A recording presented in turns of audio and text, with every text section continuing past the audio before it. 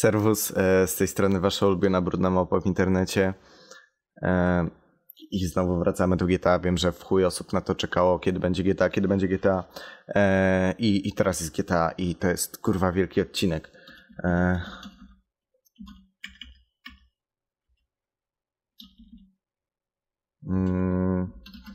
Zbił piąteczkę.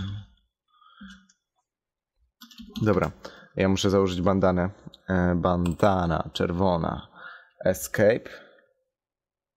Czy jest ustawiona tak jak trzeba? Tak. To ty do mnie wysłałeś to demo. To ja. Właśnie, dzisiaj podpisujemy kontrakt. Słuchajcie, dzisiaj podpisujemy kontrakt z wytwórnią Lyric Street Records. I długo czekaliście, ale ja załatwiałem właśnie to dla was specjalnie. I właśnie dzisiaj to jest podpisywane. Najprawdopodobniej, jeżeli wszystko jest ok, to w opisie macie link do kawałka na forum i wchodźcie i sobie słuchajcie i to jest kawałek, który będzie promował moją nową płytę, jeżeli wszystko będzie tak jak ustaliliśmy. Także wasz ulubiony let's player wraca do akcji i teraz właśnie będzie coś zupełnie nowego i mam nadzieję, że to będzie ciekawe i będzie wam się podobało, jak będę grał. Okej. I czekamy.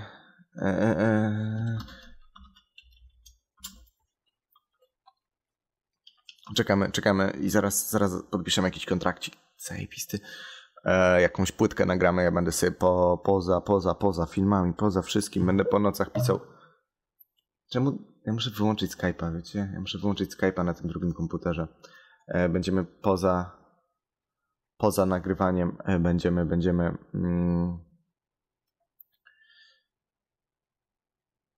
o kurwa, jak mi nie to GTA. Poza nagrywaniem będę oczywiście robił traki.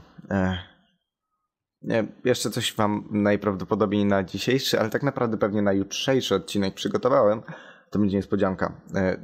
Znaczy nie na dzisiejszy, jutrzejszy, nieważne. W sensie ja nie wiem, jak ja to będę wstawiał, ale na następny odcinek też już mam coś przygotowane, także szykujcie się, będzie grubo, będzie zajebiście. Robimy kurwa grubą imprezę na Captiva RP. Co tu się dzieje?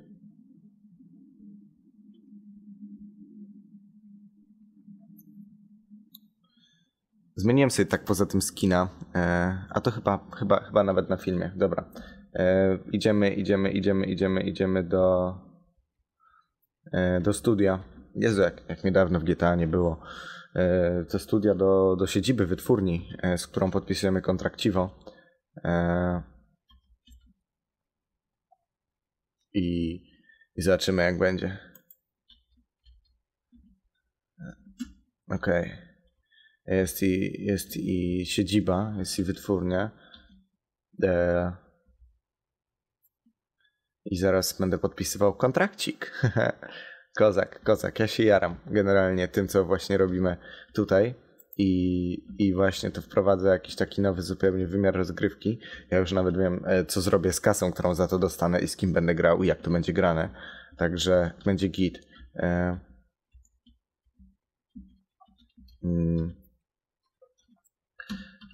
Krzeslo, tak? Krzeslo. I teraz klapnął na krześle, ściągnął bandanę z pyska. I ściągamy bandanę. Będę się przypierdalać, że gram w bandanach. Czego oczekujesz od wytwórni? Nie, forsy. Forsy ochrony chcę zobaczyć. You know what I mean. You know what I mean. Dobra.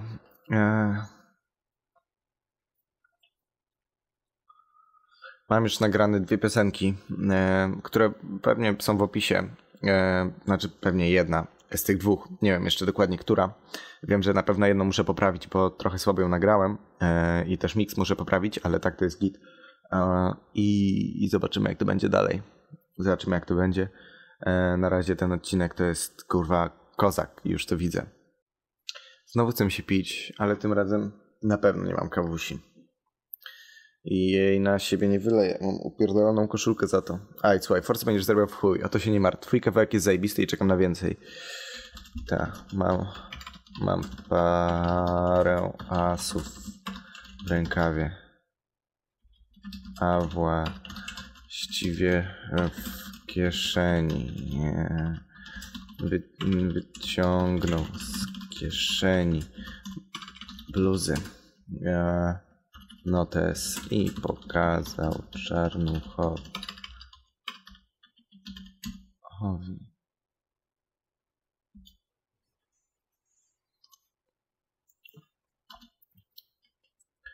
Dużo rymów. Wiesz, o czym mówię.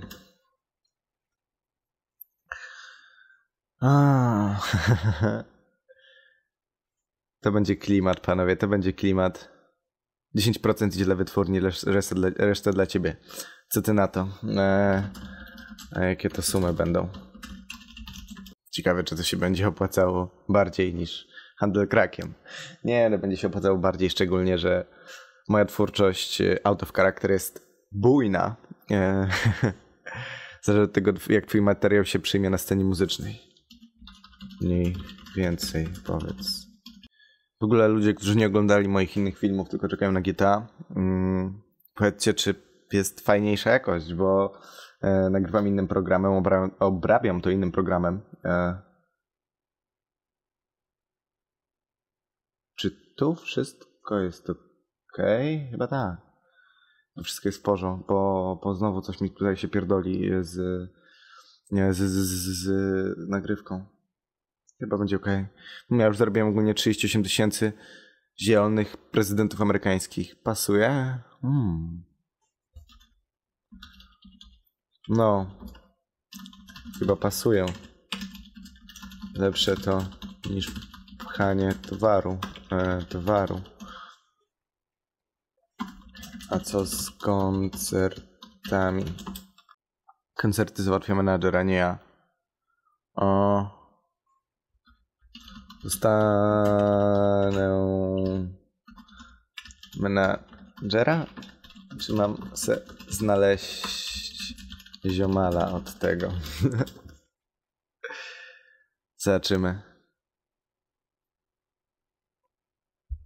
Mam nadzieję, że lepiej otrzymuję ten komputer w końcu, bo hałasuje skurwysyn. Ale elegancko. Widzę, że tutaj sejfik pełen forsy. Elegancki dywanik jest.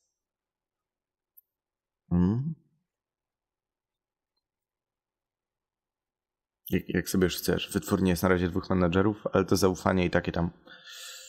Tak. Rozumiem. To nad tym się zastanowię. Mogę już podpisywać? Czy coś jeszcze? Jest do omówienia. Git. Opisu nie ustawiłem jak zwykle.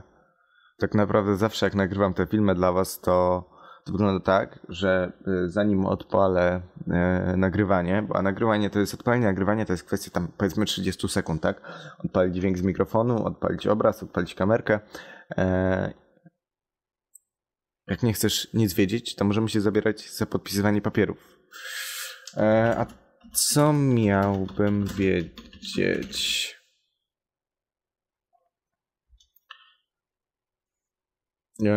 I zanim to zsynchronizuję wszystko, tak, bo muszę tam klasnąć, tutaj powiedzieć, że klikam escape, żeby to mi się zsynchronizowało. O, dredzik mi wpadł. Żeby to się wszystko zsynchronizowało, żeby było git. Zanim to zrobię, przez te 30 sekund, to wchodzi z gry do mnie z 500 bodźców i piszą do mnie, chcą grać akcje i tak dalej. I nie wyrabiam się nigdy i muszę tak na spontanie zaczynać ten film. Dobra, wydaje mi się, że chyba już nic. To dawaj te papiery, bambusie. Dawaj te papiery, bambusie. Podpisujemy kontrakcik. Z czego przeczytamy?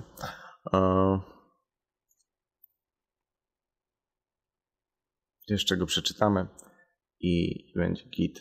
Mam wrażenie, że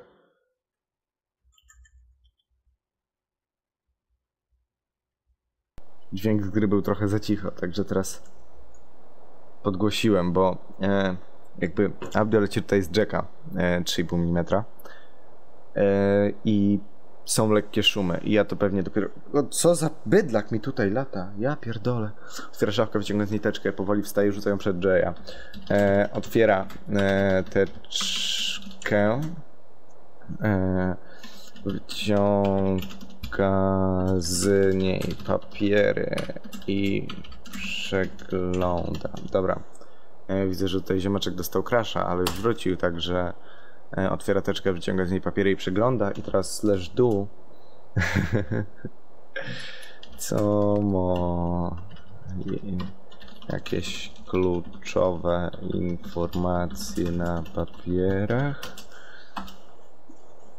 Zobaczymy.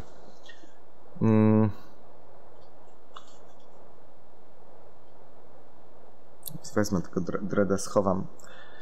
Dziwnie kamerę ustawiłem jakoś tak dzisiaj, tak z boku, jest dosyć mocno. Nic ważnego.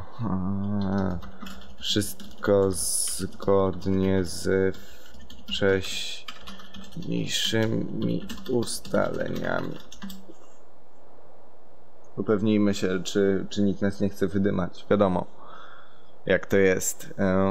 Już mi chodzi w głowie ta nutka, którą nagrałem. To zgarnie trochę filmiku. Słuchaj, kontrakt jest na wydanie jednej płyty. Chcesz dalej lecieć pod naszym szyldem, to kontrakt jest nadal ważny. Jak nie, to idzie do kosza. Dobra. Idę w to. Też mi wziął długopis i zajebał parawkę na dokumencie. Jak dobrze tutaj tak sobie czasem przeklnąć na czacie narracyjnym. Nie tak jak u konkurencji. Nie, no nie szkaluję dewa jakoś bardzo. Kiedyś może tam też pyknę. Jak tutaj się skończy moja historia, to może pójdę na dev gaming. Jak twoje zarobki będą małe, nie będę brał nic dla wytwórni. Plus chcę tylko się jakoś dorobić. Chcę się dorobić, bo moja postać chce się wyrwać z bagna. Generalnie taka jest fabuła. Tak to tu wygląda. I właśnie tutaj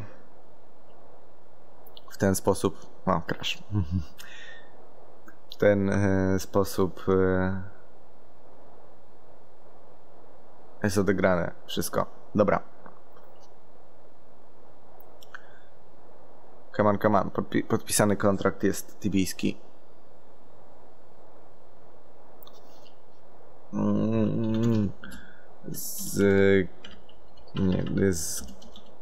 Złożył kopię na pół, wrzucił niechlujnie do kieszeni, po czym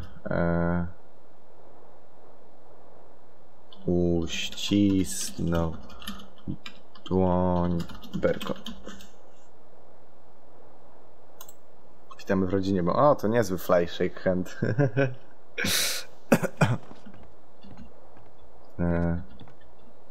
Czekajcie, mogę okej. Git. Jestem już w grupie, czyli tak to wygląda. Mam wskoczyć za Mike. No dobra, nieważne. Ja nie potrafię po prostu kurwa tutaj pisać. Chyba będę skakiwał za Majka w studiu. Także polecimy z nutką i nagramy właśnie jakiś kozak track. Skakiwać za Majka teraz?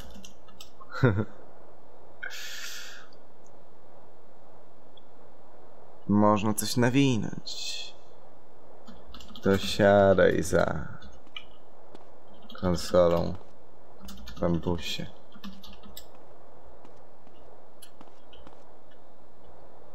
Dobra. Podbijamy do Majka. I teraz tak.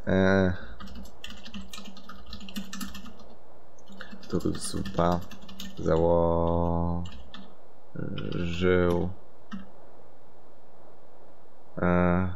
Bity na penie.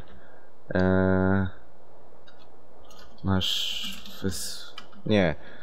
Zarzuć mi byle co. Polecę na free. Polecimy na free, a tak naprawdę zarzucimy kawałkiem drugim, którego nie wysłałem jeszcze ziomeczkom z wytwórni. Mam coś w zanadrzu.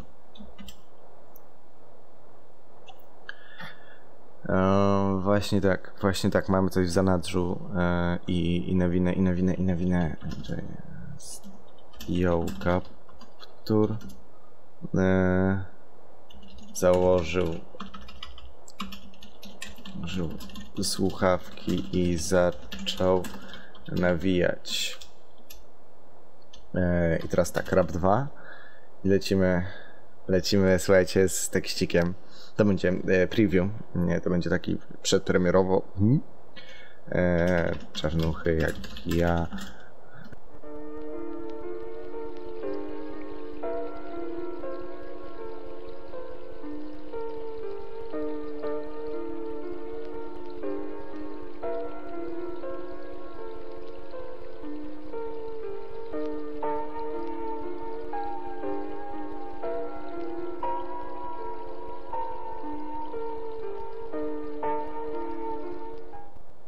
Skończył nawijać, zdjął słuchawki, zarzucił kaptur. Ale nawinęliśmy kurwa kawałeczek. Jak to trwało kurwa z 2 minuty, ja to pisałem. Boże.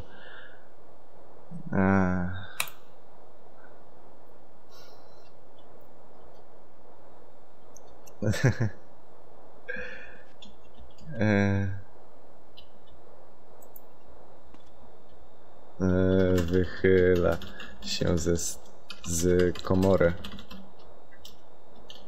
Jak było? Zobaczymy jak było. Dobrze latasz na bicie. A tekst? Wiadomka. To był właśnie jeden z kawałków, które przygotowałem. Drugi pewnie zobaczycie w opisie. Kurwa mać. Trochę mi zajęło to pisanie, przepisywanie kurwa z pamięci tego tekstu. No dobra, średni, ale jak na free to zajebiście dobrze. Aha! Jak ja to przecież zajebałem...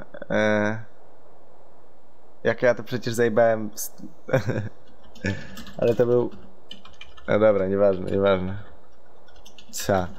To kiedy lecimy z... Kiedy... to kiedy nagrywamy to promo.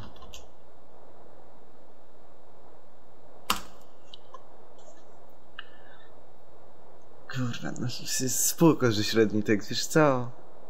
Ale jak ja bym to przecież ładnie nawijał podbicik, to będzie git. Słuchaweczkę muszę sobie zamienić, bo mnie już uszko boli. No, zaraz trzeba będzie kończyć ten odcinek, lecieć z kolejnym. Kiedy będziesz miał beat, to można zaczynać. Wyciągnął z kieszeni telefon, z niego kartę pamięci i podał Czarnuchowi. Masz tu dirt.mp3 MP3. No. I teraz możemy nagrać pierwszy kawałek na promo i to zrobić jak trzeba. Czekajcie, jak to było?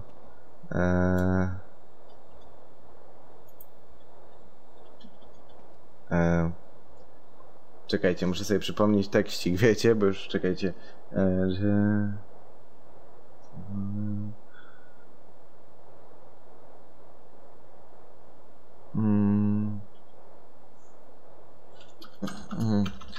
Dobra, to może po prostu odegramy to. Słuchawki i zaczął nawijać tekst z uprzednio przesłanego demka. Dobra. Rap 2. Ja teraz sobie sprawdzę ten tekścik, wiecie, bo jednak nie pamiętam do końca go. To jest to bodajże. Tak, to jest to. Proszę mi się tutaj otworzyć. Jest, dobra.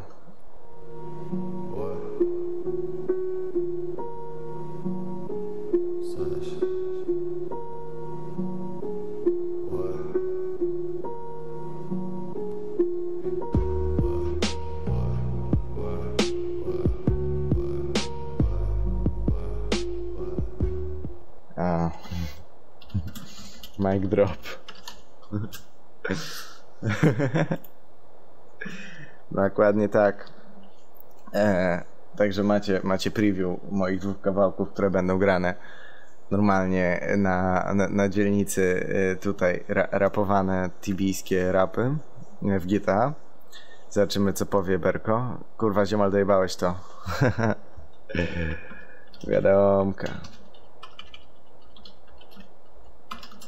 Uśmiecha się. Dobra, także ten odcinek był może...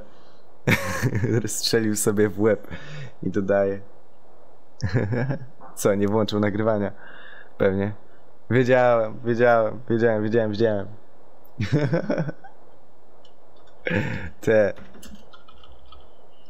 Dobra, to powtórzmy to. Dzięki za oglądanie. Widzimy się w kolejnym odcinku z Sampa, bądź nie z Sampa. Wiadomo, codziennie są filmiki jakieś. Także do następnego. Mam nadzieję, że będziecie oglądać dalej i zostawcie suba. Pozdro. Pokój.